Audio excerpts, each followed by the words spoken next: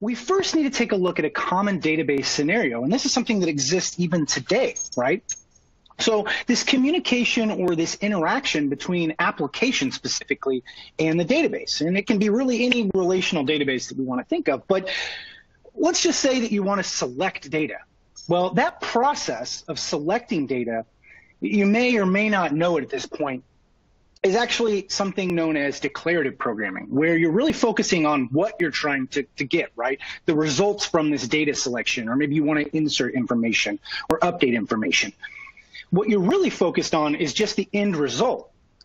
And so whenever you get that data back into your application, traditionally, it's going to be on the application to go ahead and parse through, right? So going through the data to perform any subsequent operations.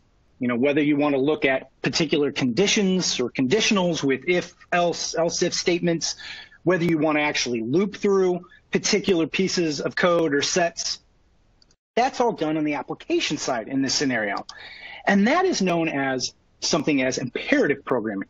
And it's really the antonym to declarative programming, where declarative programming focuses on essentially what, right, the end result, and imperative programming focuses on the step-by-step nature or the control flow, the flow of control.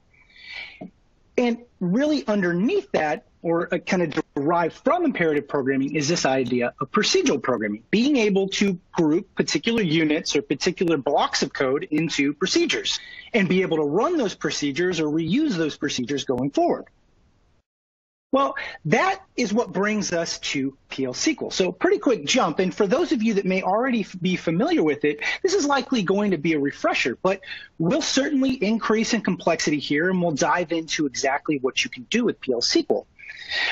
But the addition of procedural language for SQL, right, it allows you to be able to combine both procedural code and declarative SQL, so the original structured query language, and be able to execute that all on the database side. So for instance, in that previous slide, I was kind of splitting operations between application and the database side. PL SQL allows you to combine or extend SQL to perform procedural operations on the database side.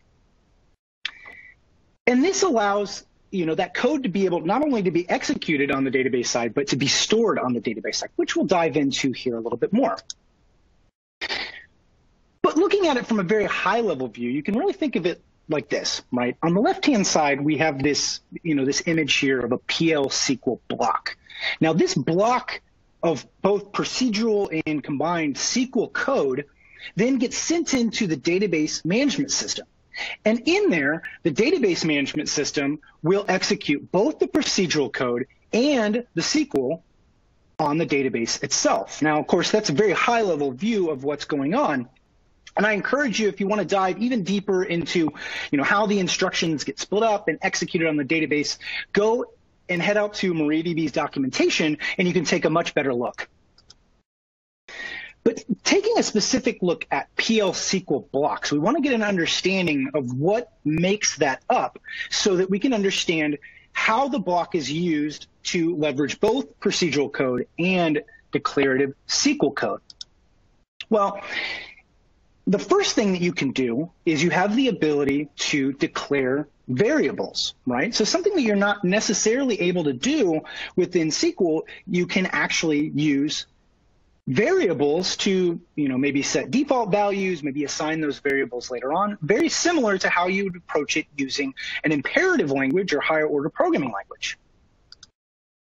Of course, if you're going to execute both procedural and SQL code, you need a spot to do that. And so the begin keyword here is essentially how you signify, okay, I want to, everything after this begin keyword, I want to be able to execute both procedural and SQL code. You have the optional ability to handle exceptions, which I'll dive into in much more detail a little bit later on. And then, of course, you need to signify that the block of code is effectively finished. It's done.